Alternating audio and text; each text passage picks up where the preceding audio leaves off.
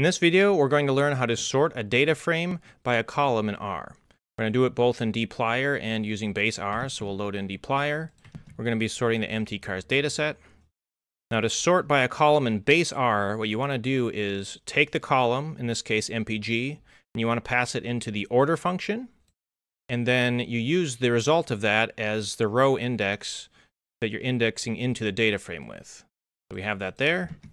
And as we see, the data frame has been sorted in ascending order by the MPG column. The smallest MPGs are first. If you want to sort in descending order, you just take the ordered column and pass it to the rev function, which reverses it. And then you get descending order. So here we see the biggest MPGs are first, and they go down from there. Now, if you want to do the same sorting, but in dplyr, you use the arrange function. So here we're taking the data frame, we're piping it to the arrange function, and we're saying we want to sort by the MPG column. And this will do the same thing that we did in base R. And if you want to do it in descending order in dplyr, you just use this desc function instead of the reverse. That's about it. All the code used in this video is available in the description below. If you found this video useful, drop a like.